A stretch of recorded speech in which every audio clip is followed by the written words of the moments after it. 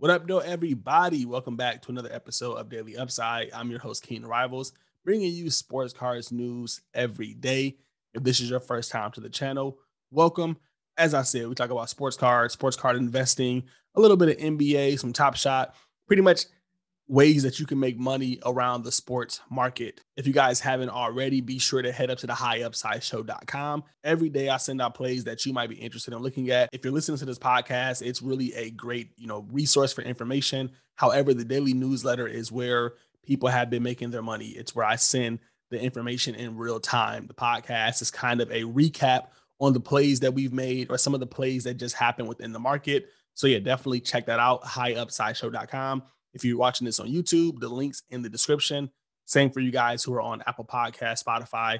You can find the link to that in the show notes. If you didn't know, that daily newsletter is free. However, there is a premium membership and it's less than a cup of coffee per week. That's going to get you access to my Discord. You get the plays half an hour before everybody else. And you also get my sports cards pick of the week, which has been pretty on target so far. So yeah, definitely check that out. I would love to see you guys in the Discord and chop it up with you a little more. Moving into some sports cards news, guys. Again, this is always kind of a day behind with this new format that we're doing. A lot of you have seen this, but Blake Griffin, he cleared the hurdle. He dunked. It was amazing. As a Detroit Pistons fan, I guess you can call me that, or native or local. It's good to see Blake Griffin kind of, back playing basketball. That makes him happy. I made a joke a few weeks ago that we should be picking up some Blake Griffin cards before he got traded. And it looks like that was a pretty solid play. So hopefully some of you guys got in on those. But yeah, for those of you who didn't see the dunk, it was pretty chill. It wasn't anything like super iconic or anything of that nature. But outside of that dunk, the dunk is what made the highlights. What we didn't talk about is how Blake Griffin, was out there dropping passes, really kind of in the post, running the offense. So yeah, he only played 15 minutes or whatever, but it was good to kind of see him doing that. Good to see him playing defense. And just another reason why I'm bullish on the Nets for winning the championship this year. So yeah, not recommending anybody pick up any Blake Griffin cards, but we've been talking about the Nets a lot. So I kind of want to update you guys on what I think about them. Speaking of the Nets, the trade deadline's coming up. They're talking about assets being moved. And according to the Athletic, Spencer Dinwiddie is one of the most unique trade assets. I think the Nets have to move him. It sucks that he's injured. He would have been a great contribution to the team, but they need another piece, or why not have one? So definitely going to be interesting to see how that plays out for them. Dinwiddie has a pretty fair contract, and I feel like I don't know who the Nets are looking for. Maybe another guard, maybe another defensive player. But yeah, I think they're going to add to their team. They're going to be stacked, man. As long as they can stay healthy, I'm just bullish on the Nets 100%. Moving forward, the Detroit Pistons are looking to trade some people. Wayne Ellington might be up for grabs. So if anybody needs a sharpshooter, then or I guess he's a sharpshooter, they might be looking to trade him as well as Durant, Wright, and pretty much anybody else. According to this article, everybody's up for grabs. So, maybe they bring back Spencer Dinwiddie. Maybe they get rid of, one of the star players, because those are the kind of trades that we make. So not really excited to bring up the Pistons in this, podcast or talk about them too much.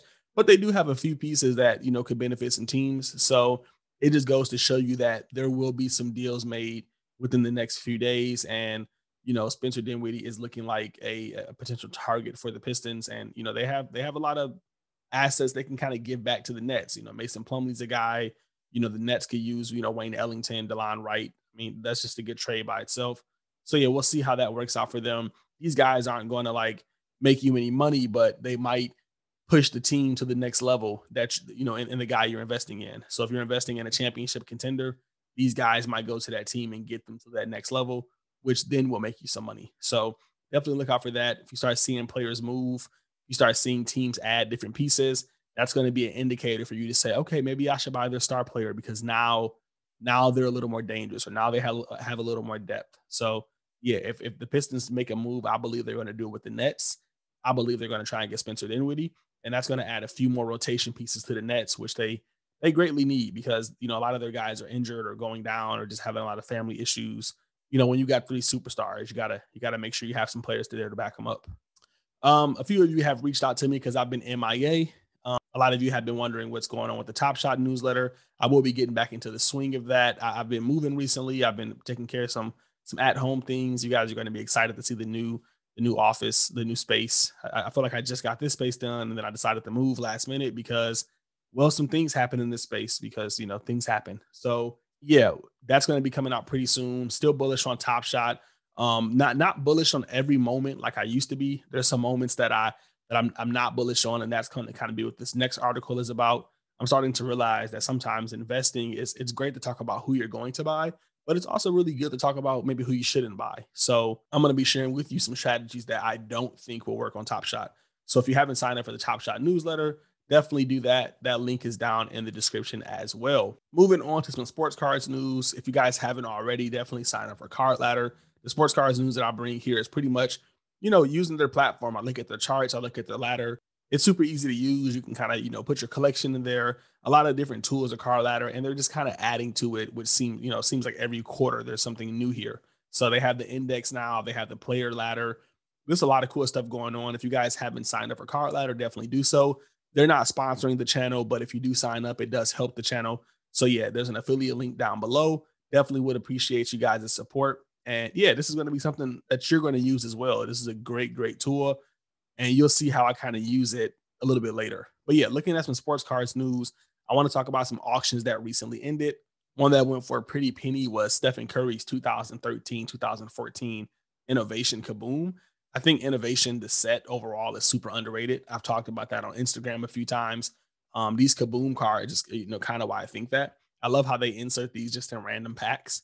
So I think that's going to make 2013 Kaboom kind of a high profile set. I mean, you got the Giannis rookie in there, you got the first time Kaboom cards, and yeah, I'm not a huge fan of the whole comic look, but I can understand why people kind of like it. Comics are quote unquote collectibles, and these are just going up and up and up and up. It's always talk about the different pillars of sports card investing. There's the investor, there's the player collector, and then there's the set collector. I feel like for this Kaboom set, especially in the PSA 10, it's definitely going to attract the set collector.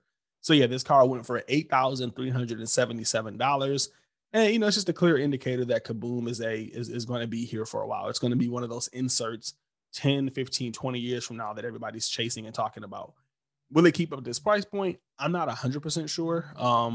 It does seem like a lot of money. However, in the short term, I do think if you have a guy that you like, a certain player, that you should be grabbing his Kaboom. There's some cheap Kaboom cards out there. I'm assuming like Ben Simmons or Karl Anthony Towns. Like I feel like those kind of guys who have potential, their Kaboom cards aren't too high. So it might be something to look into, especially if Steph Curry's going for close to 10 grand. You can pick up one for like $500 or $600, and that could be a potential play, especially if that guy breaks out.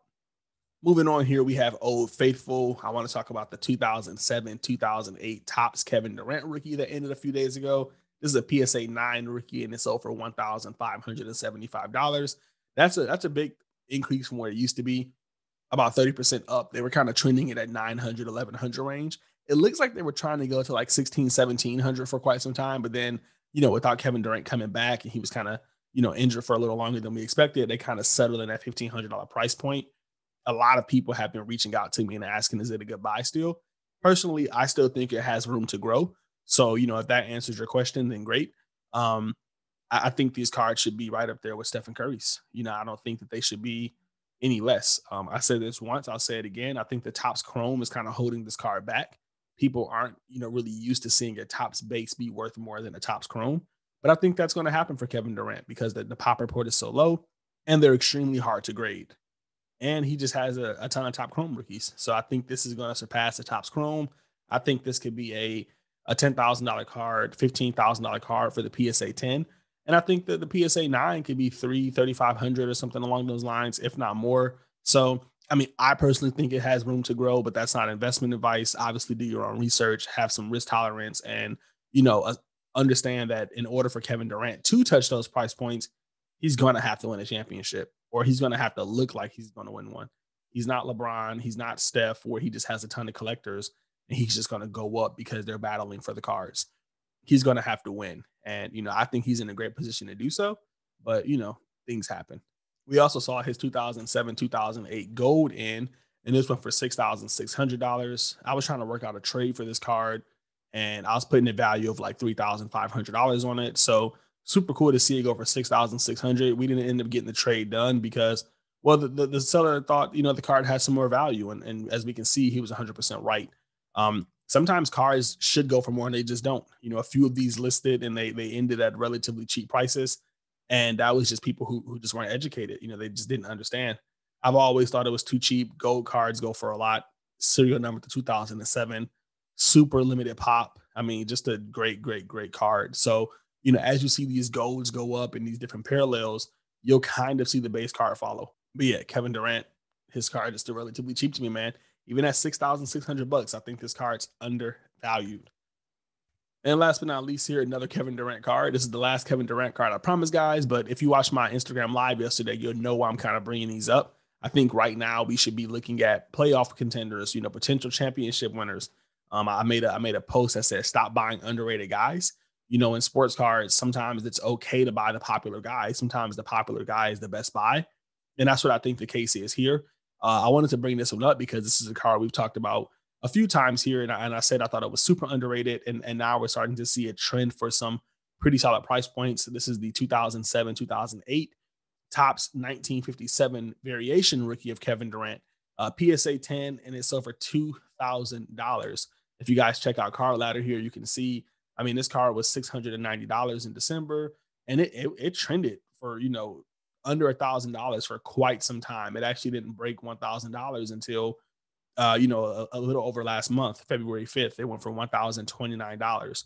So, we reported this, and people had 2 months to stock up on these, and it wasn't a card that was like hard to get. It's a pop of 241, but about 10 of these probably sold before it broke that $1,000 threshold, and it stayed at $1,000 for a pretty long time too. In fact, this card was $1,200 just 2 or 3 weeks ago. So yeah, over the last 3 months, it's up 165%.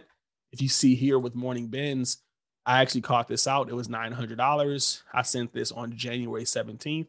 Gave a little analysis to the premium subscribers, like, hey, 1957 Topps, great looking set, kind of, paying, how much to 1957. I think it's underrated. I said if this card came out today, we'd be all over it. No different than the 86 Fleer Kevin Durant. So, now it's going for $2,000. Will it be able to keep that price point? I think so.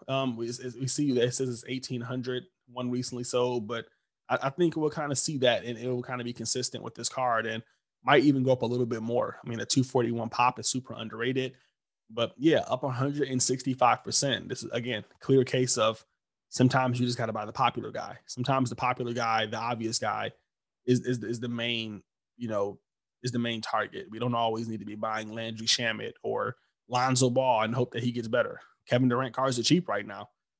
Do your research, find some underrated plays, and let's grab them. I actually have a video coming out about some of the Kevin Durant cards that I picked up. So definitely, be on the lookout for that.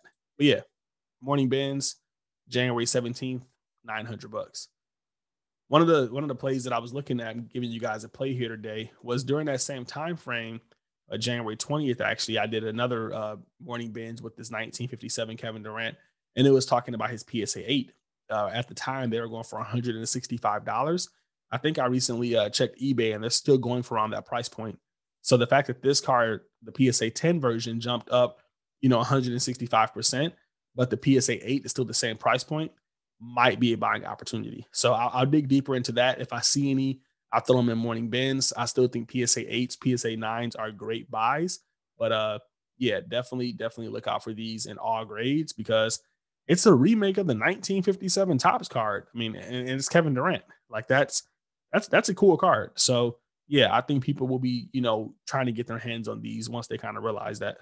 And moving on from Kevin Durant, I wanted to talk about the 2008, 2009 Topps Chrome Russell Westbrook card. This recently ended for $2,000, and I'm not a big Russell Westbrook fan, but I thought it was pretty interesting that, you look at the OKC boys, James Harden, Russell Westbrook, Kevin Durant, like they're all kind of killing it right now. And when you look at their card prices, it's just like a big difference. I think a Kevin Durant Topps Chrome.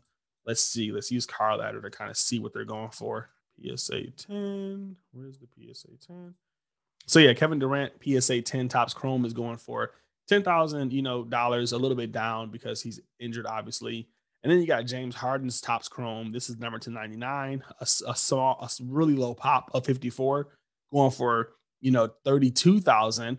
And then you got Russell Westbrook here with the really low pop as well of 116 going for 2,000. Now, I'm not saying Russell Westbrook is the caliber of James Harden or Kevin Durant. Obviously, they're all MVP winners. But Kevin Durant has the championships, but this is the kind of things that I look at. These are like the big three from OKC. I feel like if James Harden's top chrome is 32,000, and let's just say Kevin Durant, his top chrome ends up being 15 or 20. Let's just say they win a championship. I feel like people would then go look at Russell Westbrook and say, man, he was a part of that team too. He's way too cheap.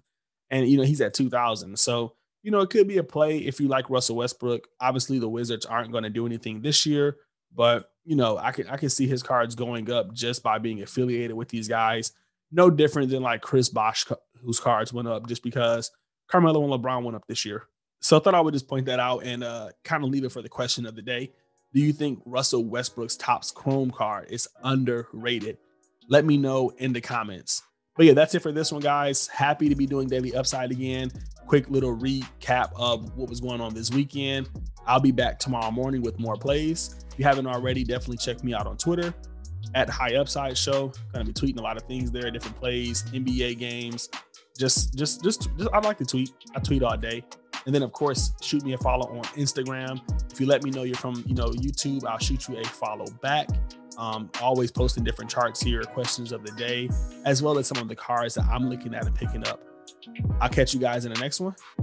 Happy investing.